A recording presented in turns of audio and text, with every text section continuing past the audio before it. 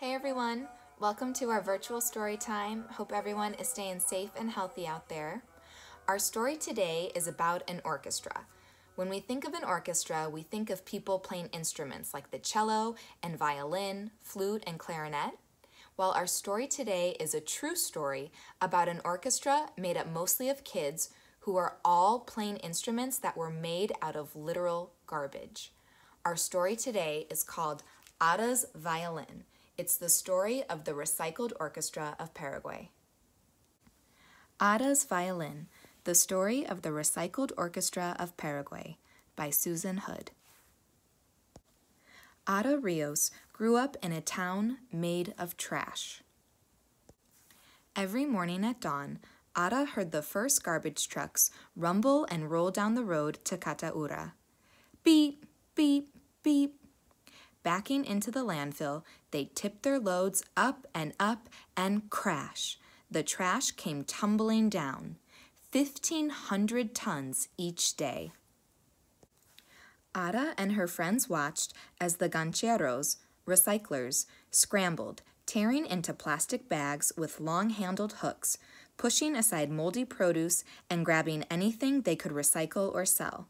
The going rates? 5 cents for a pound of cardboard, 10 cents for a pound of plastic.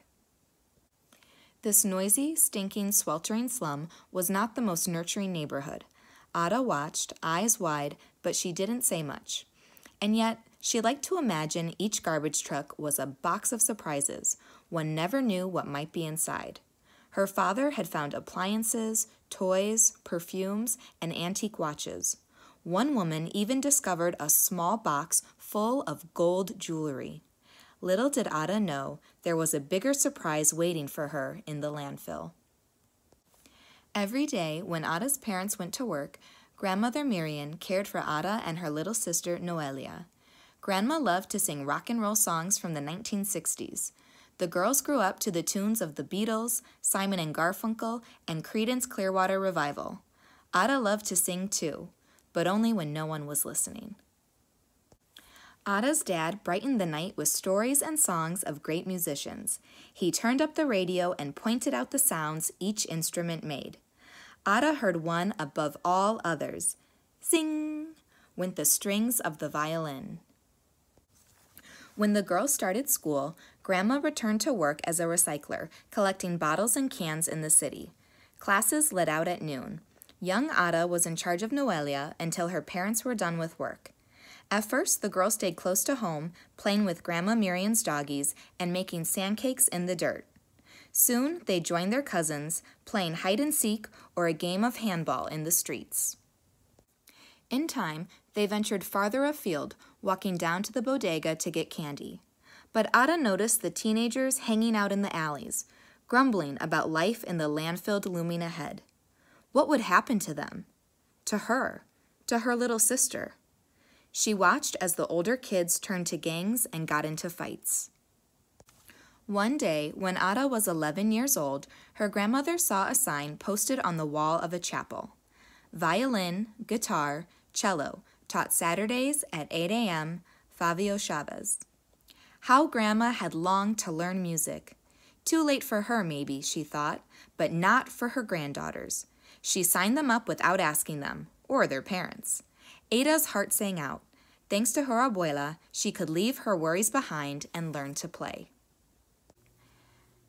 At the first class, the teacher, Fabio Chavez, had 3 guitars and 2 violins to share. Ada chose a violin right away, but 10 children had signed up. Frustrated, Ada and her friends found that there were not enough instruments to go around. And there was a bigger problem. Everyone quickly realized that the children would need to practice at home, but it wasn't safe to be seen with an expensive instrument in Cataura, where a violin is worth more than a house. Watching the children play amid broken glass and rusty metal, Señor Chavez knew that he had to do something. He remembered a band called Les Luthiers that made its own instruments. That was it. He asked Nicolas Cola Gomez, a ganchero and carpenter, for help. Señor Gomez found a discarded drum with a big hole in it. What could he use to fix it? He picked through the trash and discovered an old X-ray film. Would that work? It did. Senor Gomez kept experimenting, and others, like Tito Romero, helped. Inventing instruments wasn't easy, but they fiddled around, discovering which materials hit just the right notes. They transformed oil drums into cellos, water pipes into flutes, and packing crates into guitars. Soon, there were enough instruments for all the children who wanted to play. Ada chose a violin made from an old paint can, an aluminum baking tray, a fork, and pieces of wooden crates. Worthless to thieves, it was invaluable to her. It was a violin of her very own. Senor Chavez set up a strict schedule of 3-hour lessons. The class had no classroom, so they played outside, despite the 100-degree heat and sudden downpours. At first, Ada and the others struggled. Sharps and flats clanged and clashed. Playing an instrument is a process. It doesn't matter if one is rich or poor, ugly, fat, thin, you cannot learn to play an instrument overnight, Senor Chavez would tell the children. Some kids decided it was too much work and gave up, but not Ada. After lessons, she would practice at home, sometimes for 2 hours a day. In time, the screeches, twangs, and tweets hit all the right notes. Their class became a small island where Chavez taught them to respect themselves and one another. Be kind. Always say please and thank you. Say you're sorry. Be dedicated when you commit to something, Senor Chavez told the children. Soon, the ragtag crew of kids learned to tune in, to listen to one another, and to band together. The recycled orchestra was born. From then on, there was something new in the air in Cateura. Gancheros trudging home from the landfill might lift their heads to hear the sounds of Ada's violin, or the strains of Bebi's cello, or the strum of Noelia's guitar. A symphony of sound helped to lift them beyond the heat, the stench, and their aching backs. With her violin, Ada could close her eyes and imagine a different life. She could soar on the high, bright, bittersweet notes to a place far away. She could be who she was meant to be. As Ada's skills grew, so did her confidence. Once timid, she now took center stage playing solos. She helped teach the younger children too. Her teachers and fellow students took note. When she was 12 years old, Ada was named a first violinist. Imagine, she was first at something. Shortly after, she and her 39 fellow musicians were invited to perform at concerts in Cateura, and later in the nearby capital city of Asunción. Word of this extraordinary orchestra spread. Soon, they were asked to perform in other cities and even other countries. Ada and her friends flew on their first airplane, stayed in their first hotel, swam in the bright blue waters of Rio de Janeiro, sampled their first pastries and pineapple, and saw sights they never imagined. The world dazzled them, just as they dazzled the world. When Ada was 16, the orchestra received a very special invitation. They were asked to tour with a world-famous rock band. More than 35,000 people awaited them at their first concert stop in Bogotá, Colombia. Ada was more than just nervous.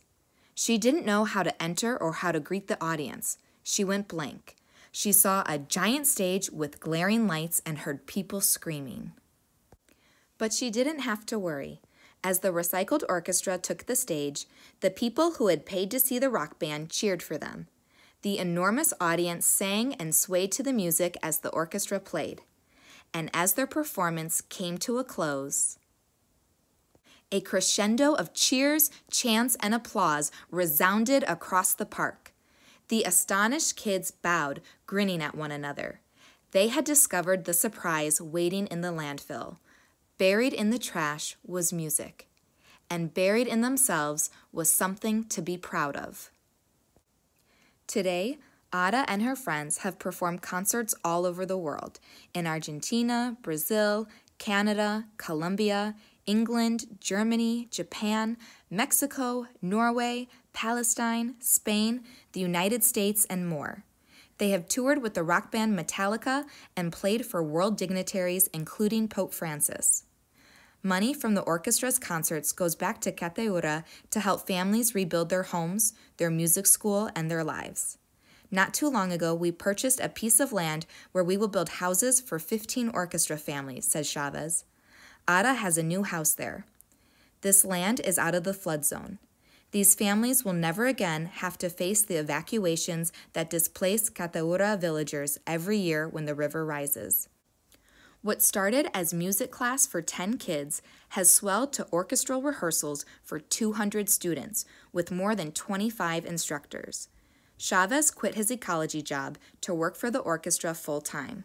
Now, plans are afoot to use the recycled orchestra's experiences as a model to help other children living on landfills around the world. The world sends us garbage, we send back music, said Fabio Chavez. Music allowed us to connect with other people. Without even speaking the language, we understand each other. I hope you guys enjoyed listening to this story. It is definitely an inspiring one and reminds us the importance about recycling and reusing the things that we have. Ada and her community got very creative about taking garbage that people were throwing away and reusing it and turning it into something beautiful, these instruments that they could play music with. So for your writing today, I would like to know, what is something that you have recycled or reused before? Have you ever taken something and reused it in a whole new way? If you're having a hard time thinking about something, maybe this story inspired you to think of how you could reuse something that you have at your home, and you can write about that. All right, I look forward to reading your writing. Take care, everyone. Bye-bye.